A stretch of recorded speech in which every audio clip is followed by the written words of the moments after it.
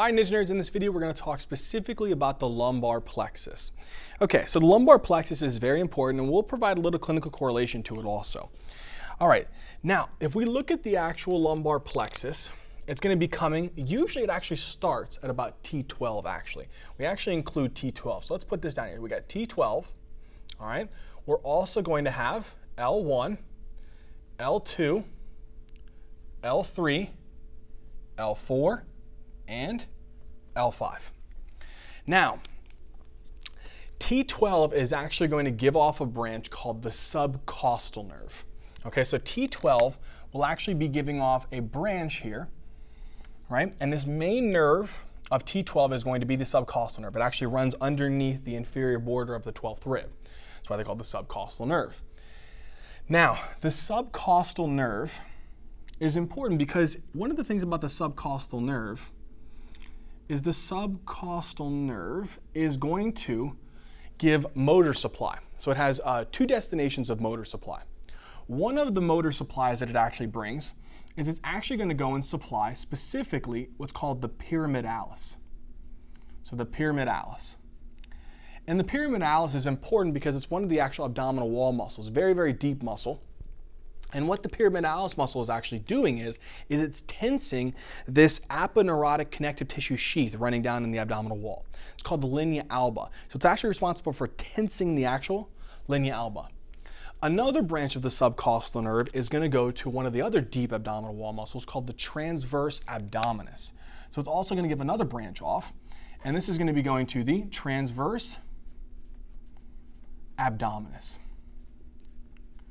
Okay. Sweet deal. That's the subcostal nerve. It does provide some cutaneous sensation, but we're not going to talk about that. Okay, L1. L1 is going to be important because one of the main things that's coming off L1 is going to be the ilioinguinal and the iliohypogastric, and we'll talk about those. So let's see how I bring L1. And the primary nerve that's actually coming off of L1 is going to be the ilioinguinal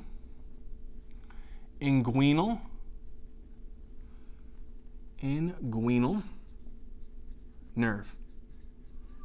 Now, what's important about this? 1 second. There's another nerve, which is actually going to pick up some of the fibers from T12, and it's also going to pick up some fibers from L1. So this is going to pick up some of the fibers from T12, and it's going to pick up some of the fibers from L1, and it's going to form this nice little nerve. And this nerve is called the iliohypogastric nerve. Okay?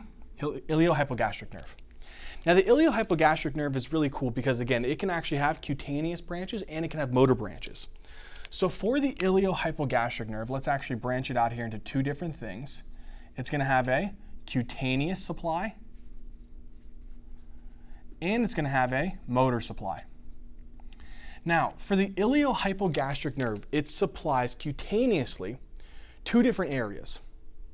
One is it's going to supply the skin over the pubis, okay? So it's going to supply the skin over the pubis, and it's going to supply the skin of the lateral buttocks, okay? Or the booty cheeks. So it's going to supply the skin above pubis, and it's also going to supply the skin on lateral buttocks. All right. So that's the iliohypogastric nerve. Okay? Then motor supply. The motor supply of the iliohypogastric nerve is actually going to be going to the internal oblique. So it'll actually supply the internal oblique and it'll supply the transverse abdominis. Okay, so this is actually going to supply the internal oblique and it's going to supply the transverse abdominis. Now, if you guys know a little bit about your physiology of these muscles, you'll know that the transverse abdominis is actually going to be responsible for helping whenever it contracts, it compresses some of the contents within the abdomen to increase the intra-abdominal pressure, to push on the diaphragm to assist during the forced expiratory process. whereas the internal oblique is going to be one of the actual skeletal muscles that are going to be primarily responsible for flexing the vertebral column. So they play a role with inflection of the vertebral column. And they compress the contents of the abdomen to assist in the forced expiratory process. Now, the inguinal nerve is going to have two branches. One is going to be a cutaneous branch, and the other one is going to be a motor branch. So it's going to have a cutaneous supply, and it's going to have a motor supply. The cutaneous of the ilioinguinal nerve, it's going to be primarily supplying, okay? If you're looking at the ilioinguinal nerve, this is going to be having cutaneous sensation also. So the ilioinguinal nerve is actually going to supply the skin on the proximal and medial part of the thigh. So it's going to be supplying the skin on the proximal, medial part of the thigh. So it's going to supply the skin of proximal and medial thigh. And it's also going to give cutaneous sensation to some of the actual external genitalia-like structures. So for example, in the male, it will supply the scrotum, the upper part of the scrotum. It'll also supply the root of the penis. So some of the skin on the root of the penis. And for the female, it's also going to supply certain structures there. So for the female, it actually will give cutaneous sensation to the mons pubis. You know the mons pubis is the fatty region, okay? And that's the fatty rounded region. And it's actually going to supply the skin over the mons pubis. And it's also going to supply the labia majora, okay?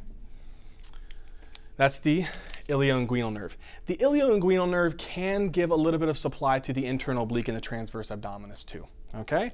So it can give a little bit of motor supply to the internal oblique and a little bit to the transverse abdominis. But primarily, this is going to be more of an actual cutaneous nerve. So we'll put a little asterisk next to this. It's mainly a cutaneous supply.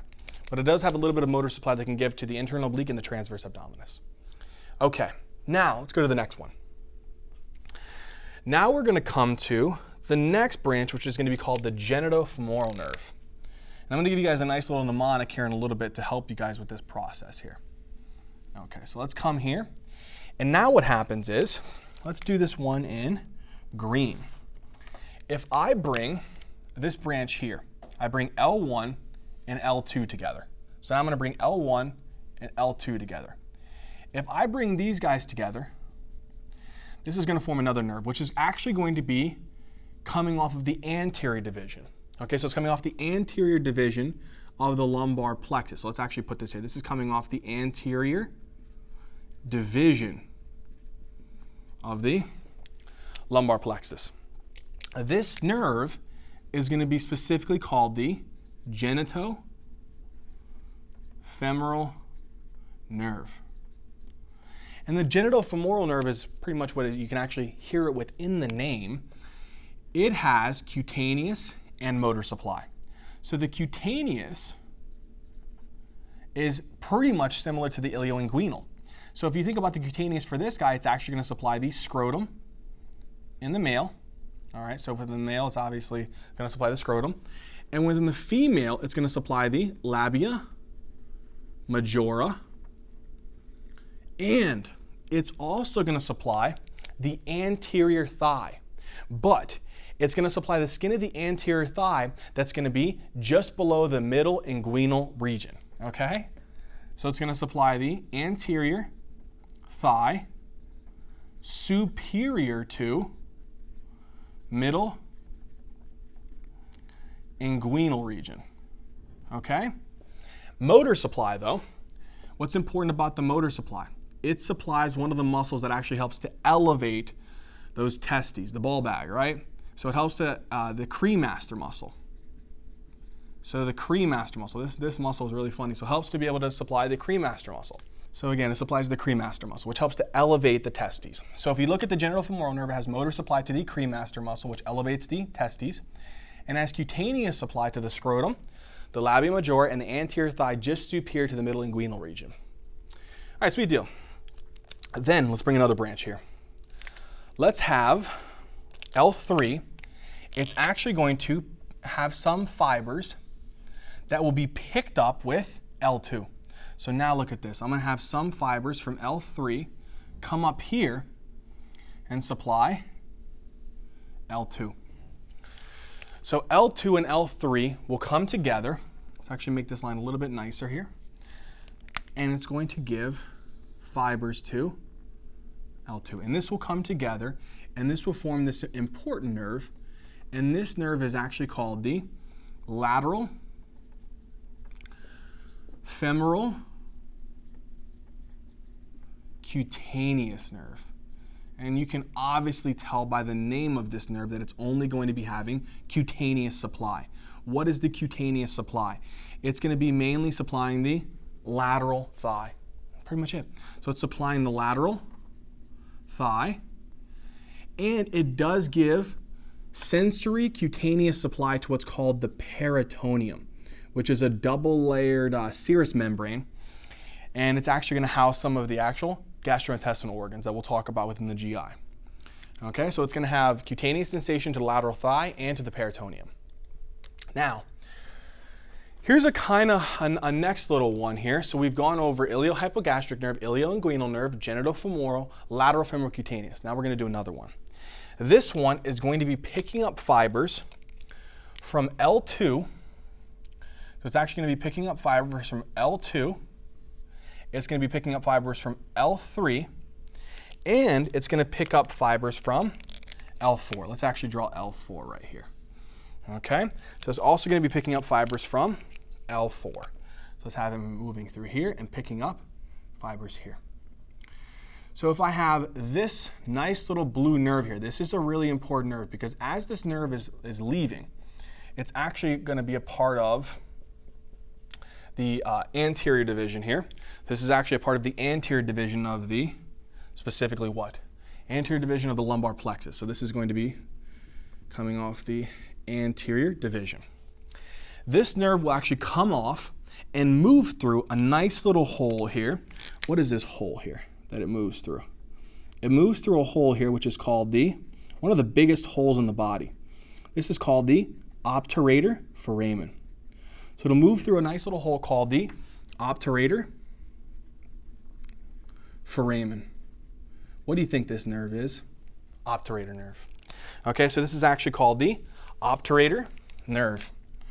This is called the obturator nerve. Now the obturator nerve supplies many, many, many different structures. Before we go over that, let's do one other nerve. Now this nerve is actually going to come as kind of an accessory branch of the obturator nerve, but it doesn't come from L2. It only comes from L3 and L4. So it's only going to be picking up fibers from L3, and it's going to be picking up fibers from L4. This is actually called the accessory obturator nerve. So this one is actually called the accessory obturator nerve. Now, the accessory obturator nerve is going to be, in 30% of certain patient cases, you're actually going to find this nerve. And what this nerve does is, it's actually going to supply cutaneous supply. It's mainly going to be having a cutaneous branch. And the cutaneous branch is going to be specifically going to the hip joint. So it's going to be supplying the skin around the hip joint. Okay, so it's really, really good for cutaneous supply to the hip joint. It's also going to have motor fibers. And these motor fibers are actually going to be primarily supplying what's called the pectineus muscle. This is supplying the pectineus muscle, which is an important muscle for flexion at the hip. Okay? The obturator nerve supplies so many different structures. We're going to talk about him in just a second. Let me actually move and bring L5 in here. Okay, out of the way here. So now I'm going to bring the obturator nerve just a little bit more down here so we can talk about what it's supplying, because it supplies a lot of different structures here. Okay, so the obturator nerve is actually going to supply many, many different types of structures. So it has two different supplies. It obviously is going to have cutaneous supply, and it's going to have motor supply. So if it is cutaneous, it's going to mainly be supplying the actual medial thigh. So it's going to supply the medial thigh. So this is actually going to give cutaneous sensation to the medial thigh. Pretty simple for this one. It's primarily only going to give cutaneous sensation to the medial thigh. The motor supply, though, is going to supply a lot of different muscles. So the obturator nerve, it can actually supply what? Let's actually look here at the obturator nerve. It can supply the adductor muscles. So for example, the adductor longus, the adductor magnus, the adductor brevis. It can even supply the gracilis. So it can supply these muscles here. And it even can supply the obturator externus. So it can have a lot of different muscles that this guy supplies, right? So it can supply the adductor longus, adductor magnus, adductor brevis, which are all adductor muscles. It supplies the gracilis, which helps to perform flexion at the hip. It also helps to perform adduction, and it can even rotate the hip, right? All right, that's the obturator nerve, right? Now, so we've gone over the accessory obturator, we've gone over the obturator. Let's do another really important nerve here. Let's do this one in pink. Okay, so we're gonna actually, no, we'll do it in black, but we'll write the things in pink here. Now, this nerve is really important. This nerve is actually gonna be getting branches from L4. It's gonna be picking up branches from L3. And it's also gonna be picking up branches from L2. So it picks up branches from L2, L3, and L4, and this is going to form one of the really, really important nerves here, which is called the femoral nerve. So this is going to supply this is going to form what's called the femoral nerve, which is actually coming for the posterior division of this part right here, so femoral nerve. Now what's important about the femoral nerve is that it's actually going to have cutaneous supply, but they actually kind of give a little name to these branches here. So one of the branches of the femoral nerve is for the cutaneous. So it has cutaneous supply. One of the cutaneous branches is actually called the anterior femoral cutaneous branch. And you can obviously tell what this is going to supply. This one will supply primarily the anterior. It'll supply the anterior and a little bit of the lateral aspect of the thigh. So this supplies anterior and lateral sensations from the thigh. The other branch is going to be what's called the saphenous branch. The saphenous branch. And the saphenous branch is actually going to be a really cool one because it supplies the medial hip joint. It supplies the medial thigh, the medial aspect of the knee joint. It supplies the medial aspect of the calf, and even the medial aspect of the heel. So a lot of different cutaneous sensation from this branch of the femoral nerve. So you can imagine if there was any damage to the femoral nerve, the type of paresthesia that you would experience from that guy. Now, like anything, it has motor supply. Son of a gun. Let's bring this facial nerve, femoral nerve here. Let's have another part over here. And this is obviously going to be the motor supply, but we're going to do this in red. And this is going to be the motor supply. He supplies a boatload of muscles. That's why if there is ever any types of herniated discs or some type of situation where there's compression of the femoral nerve, it could affect the way the person has the ability to walk. Why? Because the motor supply is ridiculous. It supplies the iliacus, which is a prime mover for flexion at the hip. It also supplies with the pectineus, which is also another mover for flexion at the hip. It supplies the quadriceps femoris. And for those of you who know that, it consists of the vastus, medialis, lateralis, and intermedius.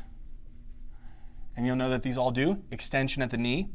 And it actually consists of the rectus, femoris, right? And a really big one is the sartorius muscle. It also supplies the sartorius muscle. And if you know, the rectus femoris can do flexion at the hip and extension of the knee. The sartorius can flex the knee, can flex the hip, and it can even do rotation of the hip, primarily that of lateral rotation. So you can see here that if the femoral nerve is actually damaged, what could actually cause the compression of this femoral nerve? One of the more common causes is going to be some type of herniated disc. Herniated disc within, around the region of L2, L3, and L4. That's why it's important sometimes to actually know what branches are supplying this nerve. Because if you have a herniated disc within this region here, what is a herniated disc? You know, if I actually have here, let's say here, I draw a vertebrae. Let's say here's a vertebrae here, just the body of it. Here's a vertebrae here. And then you have this structure here in the middle. It's like a jelly-like material. Let's actually do this in a different color, because let's do the annulus fibrous within a different color. Let's have here this jelly-like material, which is actually derived from the notochord. It's actually called the nucleus pulposus, right? So the nucleus pulposus is actually going to be this jelly-like material derived from the notochord. And around it, you're actually going to have these interweaving fibers right here, which is made up of a lot of collagen. They call this the annulus fibrosis, right? So the annulus fibrosis, and this is going to consist of a lot of cartilage, fibrocartilage primarily, right? When these spinal nerves, so this is actually where the spinal nerves run through, right? They run through that intervertebral foramen right here, right? They run through there. If there's some type of bulging, let's say for whatever some situation, there's too much compression, there's some type of situation in which this actual nucleus pulposus is herniated out. And if it is herniated out from that annulus fibrous connective tissue, that fibrocartilage, right? What can it do? It can compress these nerves. And if it compresses these nerves, what can happen? It can affect the actual motor supply. So what might happen with these people? They might have a hard time being able to, obviously from a lot of the flexors of the hip, they might have a hard time being able to flex at the hip. They might also have loss or paresthesia, so they might have pain, numbness, tingling within a lot of these different areas. So the medial aspect of the hip joint, the medial aspect of the thigh, the medial knee, the medial calf, the medial heel, the anterior and lateral thigh. A lot of different things can be coming from that femoral nerve, right? Okay, so this could be one of the big things. And also, if the femoral nerve if for whatever reason it's due to this herniated disc, what else could happen? It could affect them being able to walk. So they might have a strange gait, like of walk, because it's affecting the primary flexors of the hip. All right, one more branch here, and this is going to lead into our next video that we're going to have on the sacral plexus, is L4 and L5 are actually going to come together. And when L4 and L5 come together, they form this nice thick like trunk. And this thick trunk here is actually called the lumbosacral trunk. So this right here is actually called the lumbosacral trunk. This is really important because this is going to lead into the sacral plexus. All right, this is called the lumbosacral trunk. Okay, and so again, this is pretty much giving us the entire lumbar plexus. Now, let me give you a quick little mnemonic to help you to remember most of the branches. It's not going to cover all of them, but it's going to cover the major branches. So it kind of goes like this. There's different versions out there, trying to provide the most, sensible one, not inappropriate. So it goes I twice got lost on freeways. And again, this is the main branches, okay? So I'm going to put in parentheses twice here. So I twice. So there's two I's. What is those two I's? One of them is going to be ilio-hypogastric. Then twice ilio-inguinal. Got genitofemoral. Lost lateral, femoral, cutaneous, on, obturator, and F, femoral. So these are the main branches of the lumbar plexus, all right?